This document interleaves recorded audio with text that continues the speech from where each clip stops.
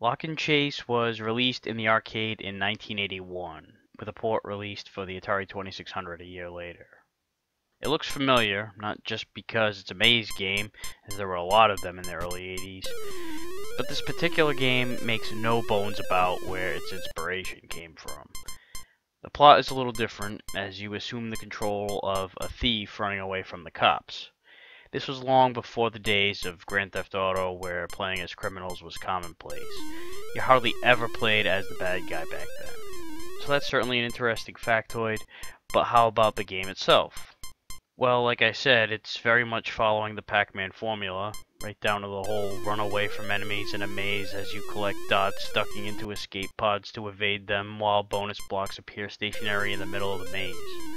So yeah, it definitely does tip its cap to the Lord of Maze games, but there is one unique feature, and that is the ability to close doors behind you as you evade the popo.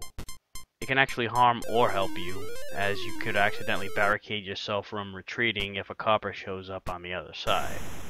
The only problem is, you can only drop these barriers in horizontal form. You can't have them facing north-south, so I guess there are no doors in this whole building that face that direction. This is understandable to a degree, because of the limited amount of buttons. It's just one button and a joystick, making it impossible to target one particular side or the other. But they still could have had the door drop in the opposite direction you're running by default. It would feel more natural as opposed to having to make adjustments when you change direction. But it does give the game another dimension. It would certainly get old a lot faster if it was simply run through the maze, collect the dots, and don't die.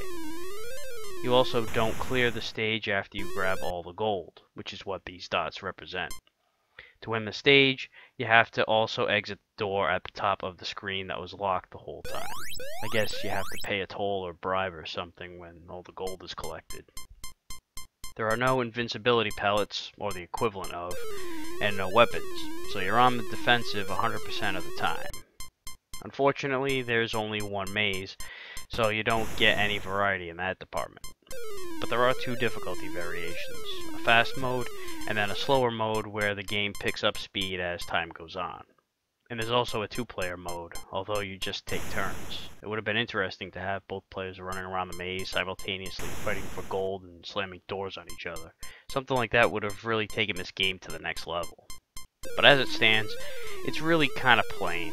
It all functions well, has good controls and all that good shit, but it's not gonna win any originality points, and there really wasn't enough unique aspects to make this game stand out on its own.